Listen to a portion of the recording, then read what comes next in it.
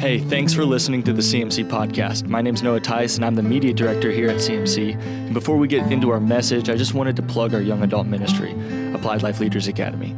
If you've been listening to us for any amount of time, you'll know that CMC is always about the next generation of leaders. And so Applied Life Leaders Academy has been a major part of our mission for over 37 years.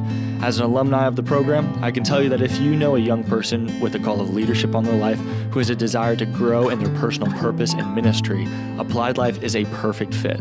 And for more information, visit appliedlife.com and follow us on all social media platforms at Applied Life Leaders Academy. And now for a sermon by Pastor Paul Kern. Well, turn in your Bibles to the book of Ruth, and we're going to be looking at Ruth's life. Man, what a journey. Wow, what a life. We're going to highlight Ruth and her faith. And if you haven't read the story of Ruth, man, go read her story. It's really an encouraging story to look at the life of Ruth and just all that she experienced in her life. But it will certainly make this message that I'm going to give much more impactful. It's not real long. It's not a long read. It's something definitely you could do easily, in just a small amount of time, sitting down, kind of like a Devo, and read about it. But we'll dive in. So, as I look back over my young adult life, I'm reminded of several of those moments that were stressful. Anybody identify with what I'm talking about?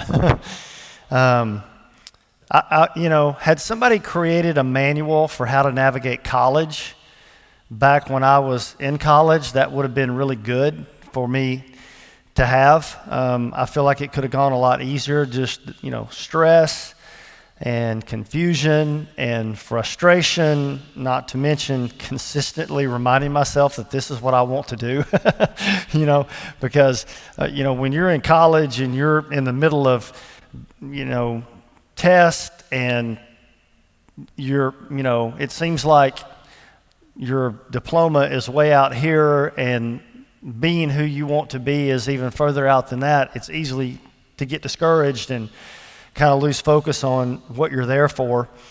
And, a huge portion of college students drop out of college just because they lose vision. And so anyway, navigating college and then next came dating in my young adult life and getting into a serious relationship with a gorgeous woman who just happens to be here in this audience tonight. Yeah, absolutely. And then learning how to live with that gorgeous woman that I met, and then raising children with that gorgeous woman that God brought into my life, and starting a family, all that. And the fact is, the reason I share this is because there's no easy way to get from where we are to where we want to be. There's just no easy way around it to get to from where you are to where you want to be. And I guess that's why they call life a journey. I've heard a lot of people call life a journey because they'll say, listen, enjoy the journey. It's a journey. People say there is no destination. The journey is the destination. And, when you're younger and somebody tells you that, you're like, that's stupid. And then when you get my age, you look back and go, yes, that's very much true. The Oxford Dictionary defines the word journey as an act of traveling from one place to another. That's the Oxford Dictionary definition, the act of traveling from one place to another place. And the act of traveling from one place to another means navigating the pressure and building up the endurance necessary to help you arrive at each destination along the way in your journey. And, and facing all that comes in the middle of that journey, the good and the bad, because there's a lot that comes in the middle of different seasons and phases of our life as we're in this journey pursuing what God has for us. And I think that it's in the middle of the journey that we really have to place our reliance upon God, because it's like you're no longer at the starting line, but you're nowhere near the finish line. You can't even see the finish line. You really don't even know what's over the next hill. And so it's just like, okay, God, I'm in your hands. I'm kind of running blind here, and I have a total reliance upon you.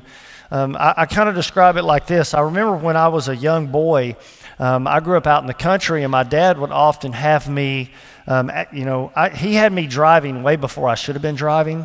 My dad had me driving big trucks and pulling trailers with tractors and heavy equipment on it when I was 14 years old.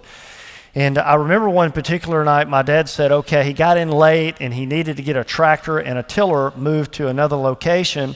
And he says, I want you to drive this truck and trailer to this location. I'm going to be out in front of you. He was taking some stuff there too. And it was turning dusk. It had just finished raining, and it produced a whole lot of fog. I mean, the road was really, really foggy. And I remember I literally could not see the road.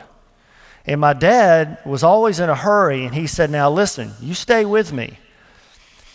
And so I'm a nervous wreck. I'm pulling, I'm 14, I'm pulling this big truck, I've got this big trailer, I've got this tractor, the roads are wet, it's very foggy, he's going way too fast.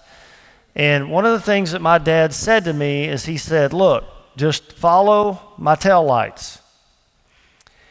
And let me tell you, that red glow of those tail lights, I mean, that was like salvation for me. When my dad would top a hill and go down it and those things would disappear, I would get so nervous and so worried that, I'm going to drive this truck off in a ditch. But then I would crest that hill, and then there I would see those red taillights again, and I could line myself back up and begin to feel a little more at ease in the midst of this journey from the point that we left to the point to where we're going. Now I'm right in the middle, and then fog sets in. And I think life is like that sometimes. It's like, everything was good, and then just all of a sudden a storm hits, and now there's fog, and I can't see, and I really don't know how to navigate, and I really don't know where to go. And faith, in so many ways, becomes the red taillights. They glow in the midst of confusion and darkness. That's what faith does for us. It illuminates our path. And really, reliance upon God is how we get from one pinnacle to the next pinnacle in our walk with Him in life. That's how we get from one place to the next. And I think that's one of the reasons I really love Ruth's story. It's such an awesome, powerful story, such an inspiring story. I mean, Ruth is a woman of faith, and clearly we get the opportunity to kind of sit in the grandstands and watch what's going on in Ruth's life. And man, it's not easy what Ruth faced in her life, what Naomi faced in her life. And I think one of the things that I admire about Ruth the most, and one of the things that makes me really love this story so much, is that Ruth had lost so much, but she kept going. She didn't let that deter her. She didn't let that stop her. And I've seen people who endure much and they quit. They turn their back. They go back the other way. And she didn't do that, and the fact of the matter is she took a real step of faith. She let go of her misfortune, and she had a lot, but she let go of her misfortune, and she was determined that she was going to follow God at all costs. She just had that kind of faith, and that's such an inspirational kind of faith. And I think it's so important that we have that kind of faith. I think it's so important that we display that kind of faith. Because that kind of faith is what encourages other people to get from the starting point to the next point in their life. And Ruth's story started out really tragic. I mean, her family was fleeing from a famine. We all know that she lost her husband. Not only that, she lost her brother-in-law, and she also lost her father-in-law too. She lost a lot of family, all in a very short period of time. And, loss is difficult to deal with, but, compounded by multiple losses in a short period of time, man, that's That's pretty overwhelming. The pain of that loss in that season must have felt overwhelming to both of these women, Naomi and Ruth. And the fact of the matter is, Naomi, Ruth's mother-in-law, she insisted that Ruth don't go with her, because Naomi knew that the prospects for Ruth going with her were not good. They were not good. Number one, Naomi is a woman. Number two, she's husbandless. Number three, she's on her way to Bethlehem. I mean, basically what Ruth is going to be is a beggar. A husbandless woman in an Eastern culture with nothing. And she's lost her family. And so I get it why Naomi told Ruth, look, don't go with me. You don't want to go with me. I don't have a future. And you're young. As a matter of fact, go with me, look in Ruth with me, and let's go to chapter 1. We're not going to look at a lot of verses, but there are a couple that I want to highlight. Ruth chapter 1. And, this is a familiar passage. Even if you haven't read Ruth, you've probably heard this preached or heard this sermon said before. So Ruth chapter 1, verse 16. So this is after Naomi told her, look, go back to your family. She said, before I get into this, let me give you a little context. She said, Ruth, I can't give you another son-in-law to marry. I'm too old. You're not going to wait around, your years for that to happen. So go back to your family, remarry, start a new life. And Ruth, here's her response, verse 16. But Ruth replied, don't urge me to leave you or to turn back from you. Where you will go, I will go. And where you will stay, I will stay. And now listen to this line. Your people will be my people, and your God will be my God. Now Ruth stayed with Naomi, and she followed her into Bethlehem. And she followed every instruction that was given to her by Naomi. Naomi told her everything to do, and Ruth did everything that she told her to do, because Ruth respected Naomi, and she loved her. As a matter of fact, the scripture said she loved her like it was her own mother. So they had a very, deep relationship. They were very connected with one another, and God saw Ruth's faithfulness, and God saw Ruth's loyalty to Naomi, and He rewarded her for that. He blessed her for that. And as a matter of fact, we know in the story that Ruth was led to this man named Boaz. God just set it up for her.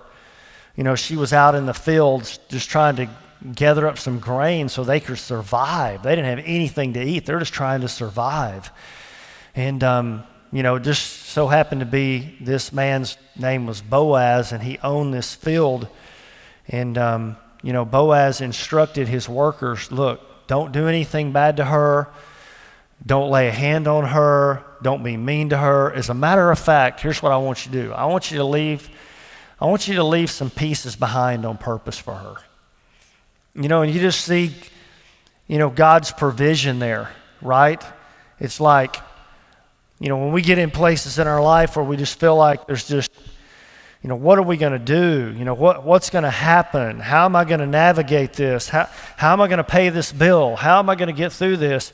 And you just got to know that if you're walking by faith and you're loyal to the Lord, what God's going to do is He's going to see to it that there's some handfuls left over on purpose for you, just set to the side for you, to bless you, to help you. And so, she was led to Boaz, who she would ultimately end up marrying, and Boaz was a good man. He was a part of God's plan for Ruth all along, even though she didn't even know that he was a part of God's plan, because God was going before her, see?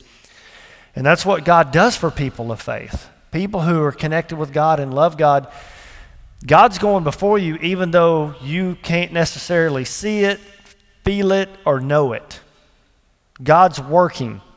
He's the perpetual worker. He never rests. He's always going before us. And I think one of the things that really makes Ruth's faith story so interesting and powerful because, during this time in history, when you think about the Jewish people, just to give you a little backdrop, that God did not want his people mixing and mingling with other nations of people, okay? God's relationship with the Jews it was exclusive with them only, okay? He was a God of the Jewish people. And as a matter of fact, God instructed his people, don't intermarry with this. But obviously, these instructions were given years and years earlier, and Israel had swayed way off from that. And, now here we have these types of situations just like this. As a matter of fact, in the book of Joshua, we see the conquest of God's people. Moses dies, and Joshua is now given the responsibility of leading the children of Israel into the promised land. And, one of the things that God told Joshua in the conquest as he was fighting against these foreign people, look, I have promised you this land, and I want you to go in and conquer and possess the land, and I want you to expel all of these people out of your land. Don't let them stay in your land. And so the Amorites and the Amalekites and the Hittites and the Hivites and the Moabites, of which Ruth was a Moabite. And so, we know that Naomi was a Jew and Ruth was a Moabite. And for Ruth to make the statement, your people will be my people, and your God will be my God, that was a whole new concept, right? What are you talking about? You're not a Jew. God can't be your God, and you can't be my people. But here's the interesting thing about this. Because of Ruth's faith, God accepted her into his family. Isn't that awesome? And see, that's why our vision this year is the just shall live by, help me, faith. And that's what makes this story even more powerful.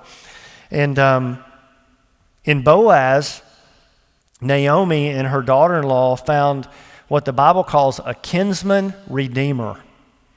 A kinsman redeemer. That, if you read Ruth, that's what Boaz is called. He's called a kinsman redeemer. Now, a kinsman redeemer, his responsibility to his relatives was to act on behalf of them if they were in trouble, if they had need, if they were, in a bad situation. It was the kinsman redeemer's responsibility to meet the family's need. Well, Boaz was a family relative of Naomi, okay? So it was his responsibility to make sure that Naomi was cared for. So see how God just put this man, as Naomi stepped out in faith, as Ruth stepped out into an unknown future, fog everywhere. It doesn't look good. But yet there's this glowing red light of faith that they just have to fix their eyes on. And it's the same for us. We have to do the same in circumstances and situations in our lives that we just don't know the outcome. And Boaz really demonstrates how God expected a kinsman redeemer to respond to a relative's need. And Boaz responded to Naomi and Ruth's plight with compassion and generosity. I mean, he literally saved them. I mean, had it not been for him, they would have been in big trouble. There's no doubt about it. And so look in Ruth chapter 2. I just want to highlight this with you also. Ruth chapter 2 and verse 10. We'll read verse 10 through 12. And she asked him, "Why have I found such favor in your eyes that you notice me?" Now this was after he told her, let her have some of the grain and give her a drink of water while we're working in the fields, and don't bother her, be kind to her, don't talk harshly to her, treat her well, okay? And so here's Ruth, experiencing this. Ruth is experiencing this. And she says, "Why have I," because she's thinking, I'm a Moabite, right? I'm despised. I'm a woman. And Boaz replied, "I've been told all about what you've done for your mother-in-law since the death of your husband, how you left your father and your mother and your homeland, and you came to live with a people that you did not know before. May the Lord repay you for what you have done. May you be richly rewarded by the Lord, the God of Israel, under whose wings you have come to take refuge." Now, if you don't really understand the context of the story, and once again, I just want to reiterate, that was not a good decision for Ruth to make, to go with Naomi. That was a bleak future, and Ruth knew it. Ruth knew that they were probably going to be beggars, that they were probably going to be despised, it would have been a lot easier for her to go back to her family and her relatives. They would have taken care of her. She didn't have any relatives. All she had was Naomi. And yet she chose to go with her anyway. Well, Boaz, he understands everything that's going on here. He understands the difficult decision that Ruth made, and he sees the love that she has for Naomi to do something like this, and it moved him with generosity and compassion. And the really cool thing about this is Boaz's act foreshadows how Jesus redeems us who are not true Jews. See, we're not true Jews. We're like Ruth the Moabite, but we're grafted into the vine, and we're accepted into God's family by faith. So you see that type and shadow there that this is revealing to us. And later on in the story, Naomi tells Ruth, "Here's what I want you to do. Boaz, he's going to lay down to go to sleep. And what you're going to do is you're going to go in and you're going to lay down right at his feet." Now, once again, if understanding context, this is an act of basically saying, "I'll be your wife and I'll serve you if you'll accept me by doing this," okay? So she goes and she just, you talk about self-abandonment and humility. So she goes to Boaz, and she, in self-abandonment and humility, she lays her life down, are y'all seeing this? At his feet. And what does he do? He accepts her. He accepts her. He marries her. He enters into intimacy with her, in relationship with her. Isn't that beautiful?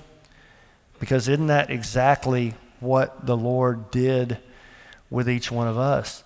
See, that act of self-abandonment, and that's what has to happen for everyone. I'm going to be preaching Sunday, and I'm really excited what I have to talk about. But this is such an important step in our faith walk. We have to have this act of self-abandonment. We have to have this place of humility where we lay it all down at God's feet, and then we are redeemed by his marvelous grace. And that's exactly what happened for Ruth. And Ruth's redemption, as beautiful as it was, it started from a painful past. I mean, look at what she had endured. Look at what she had gone through. But God took this young woman, prompted her heart, and she followed him. And God blessed her, and he met her needs, and he provided for her. And this really led her to one of the most pinnacle points in history, because the really cool thing about this story, and it just gets more and more awesome as you go along, but because of her faithful actions, Ruth became an essential part of the genealogy of the Messiah. Because Ruth, she became the great-great-grandmother of King David, the greatest king who ever lived. And the line, the genealogical line through which the Messiah came. So isn't that amazing? So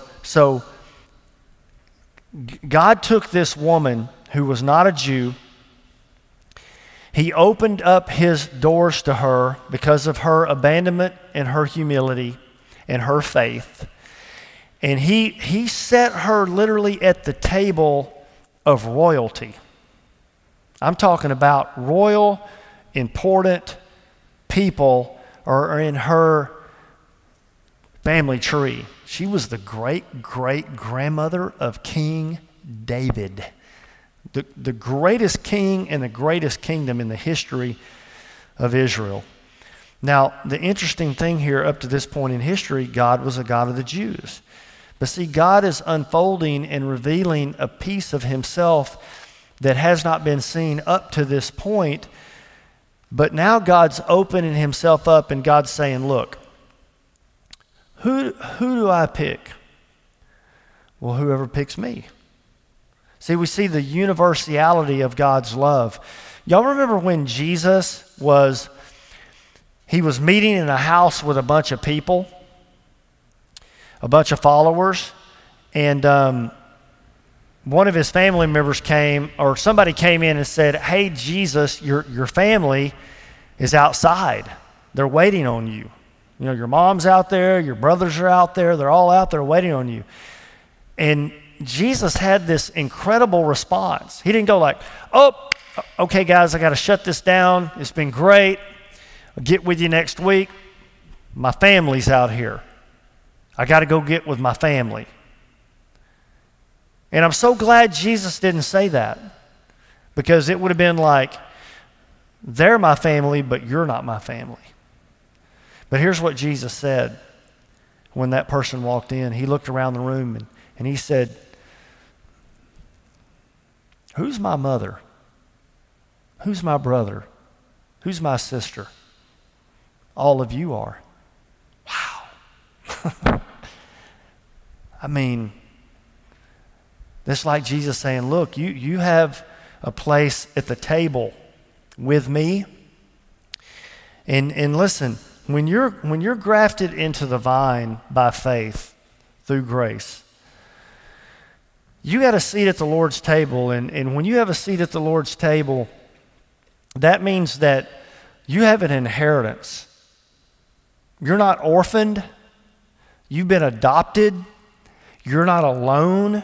You have an inheritance, and you have a father, and you have a family. See, that's why church is so important, because this is just a type and shadow of what the family of God, and we're a part of a big one, praise God. Lots of brothers and sisters and, cousins, and it's just awesome.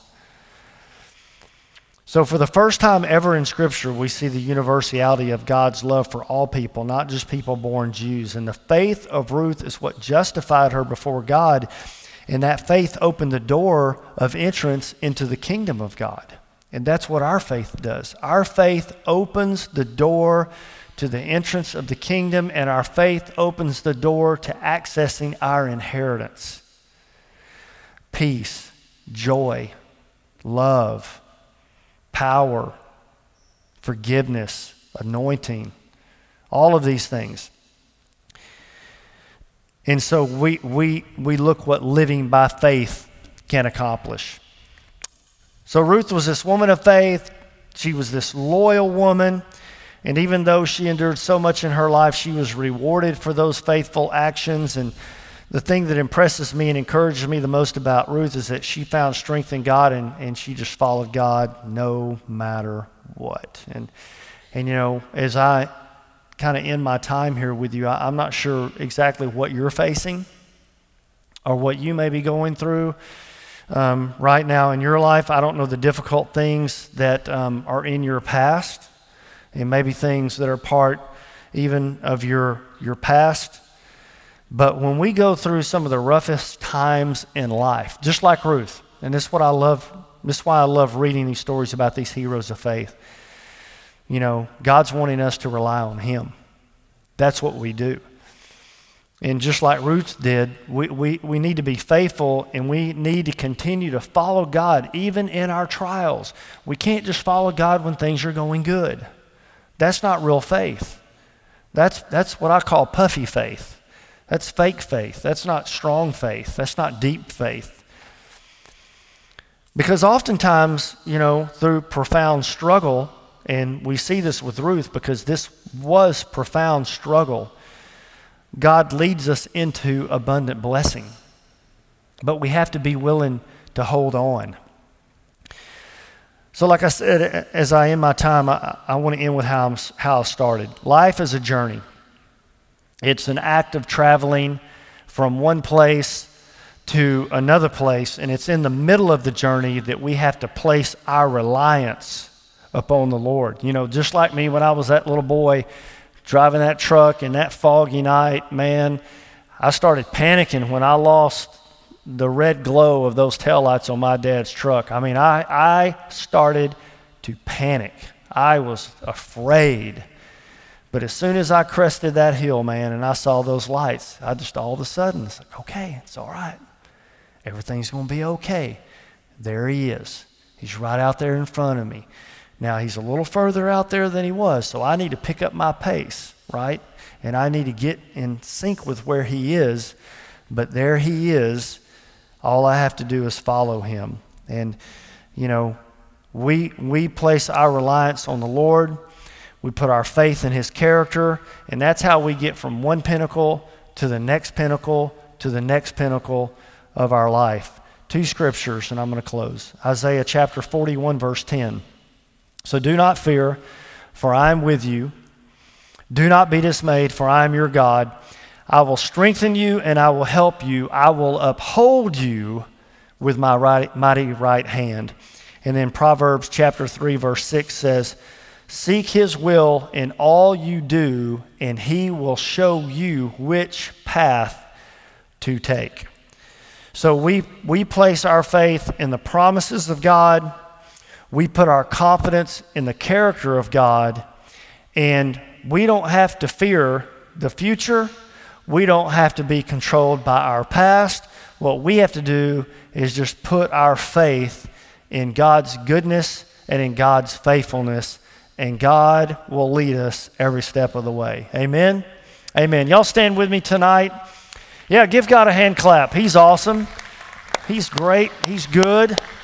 Let's pray together. Father, we just thank you for your words of encouragement.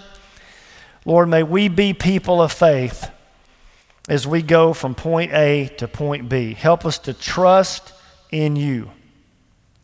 And God, as we do that, we know that we're creating our own legacy. That as people look back on our lives after we're gone from this world, that they will remember that we were men and women of faith, and our stories will encourage them as they are in the middle of their race. Lord, help us to be faithful each and every day to display your goodness and your faithfulness to people around us. We give you thanks in Jesus' name. And everyone said, amen. God bless you. Have a great night. Thank you for listening to this message from Christian Ministries Church. If this message impacted you and you'd like to sow into our ministry, you can give at cmchurch.com. If you'd like to listen to more of our messages, you can find us on Facebook, Instagram, and YouTube. Just search for Christian Ministries. God bless.